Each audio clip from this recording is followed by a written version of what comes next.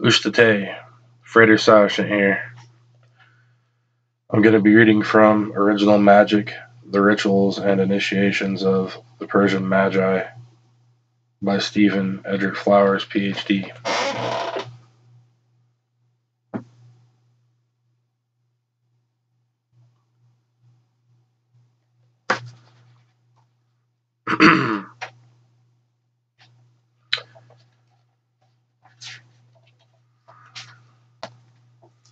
The Keshvars. In the cosmological book called the Bundahishn Xi, we read the following about the Keshvars. 1. On the nature of the earth it says in Revelation that there are 33 kinds of land. 2. On the day when Tishtar produced rain, when its seas rose, therefrom the whole place, half taken up by water, was covered into 7 portions. This portion, Cavernas, as much as one half, is in the middle, and 6 portions are around. Those 6 portions are together as much as Cavernas. 3. The name Keshvar, zone or region, is also applied to them, and they existed side by side, as on the east side of this portion. In the Sa region of the west is the Arza region. The 2 portions on the south side are the Fradarosh and the Vididosh regions. The 2 portions on the north side are the Vorbarsht and the Vorgarsht regions. That in the middle is the Cavernas. 4.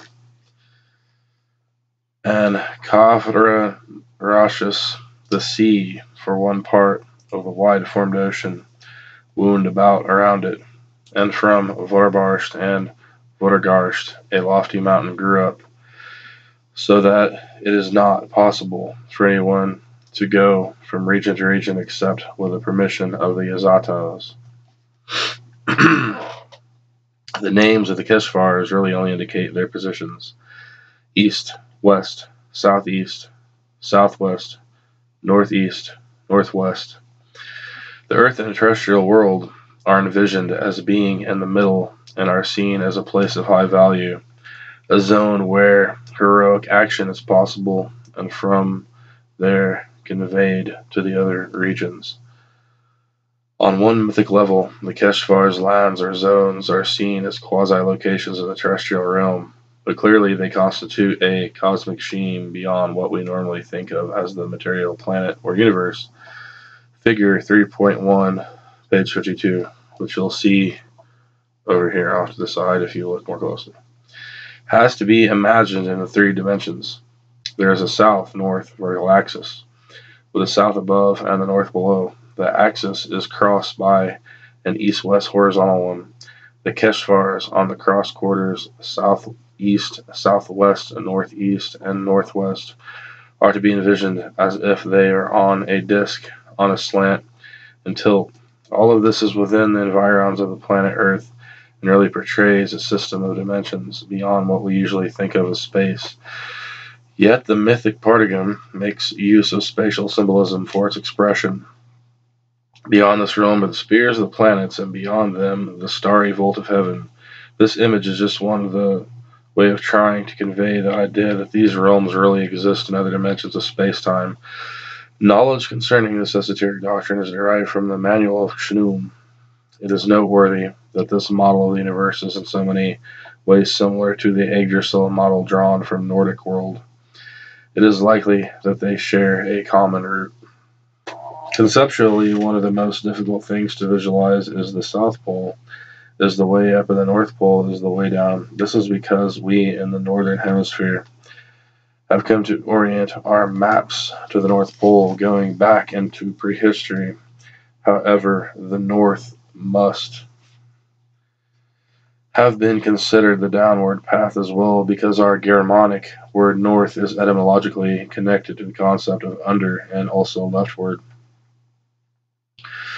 This also indicates that the most ancient orientation was indeed to the east, with the north on the left and the south on the right.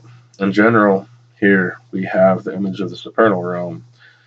Beyond the stars, under which is the vault of the starry sky, below which is the solar system of the planets in a series of concentric circles. Our immediate world is complex, with a series of lands, Keshvars, above and surrounding the terrestrial realm. Cosmology is important to practicing magicians because it represents a map of the realm in which they operate. One needs to know where one stands in order to map development goals at the highest levels. The single most important aspect of cosmology for the system of magic taught in this book is that of astrology. The sphere of the starry sky is divided into 360 segments, or degrees, divided into 12 sets or houses of 30 degrees each. These originally corresponded to the months of the Avestan calendar, which is the most potent system of time reckoning for magicians. In this calendar, the months correspond as closely as possible with the passage of the sun through the zodiacal signs. Days are strategically added to certain months to keep the beginning of the months in sync with the solar transitions.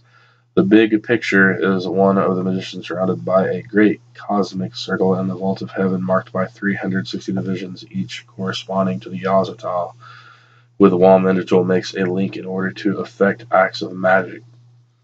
In the practice of magic, these day-degree correspondences are important to the timing of the magical acts relating to the qualities of the days ruled by certain Yazatahs, as well as the systematic training involved in the process of magical initiation during the 12-month curriculum.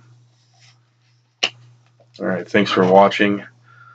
Like, subscribe, hit the bell to get further updates on my videos. Share my videos as well if you support my channel. And thanks again for watching.